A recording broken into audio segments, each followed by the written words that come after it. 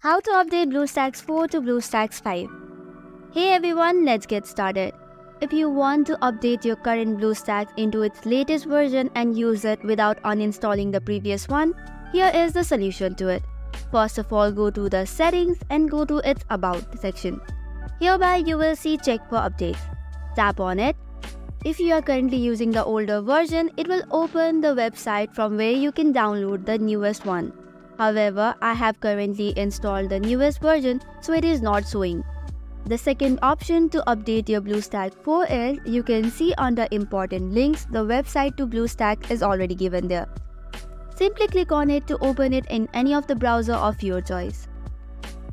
Once the website has been opened, you can simply scroll down or click on See All Versions. Doing so, if you scroll down a bit, you can see all the latest versions of Bluestacks, also specifically for Windows or for Mac OS.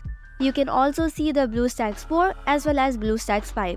So to download, you can simply click on any of it, which will update your Bluestacks 4 into its latest version.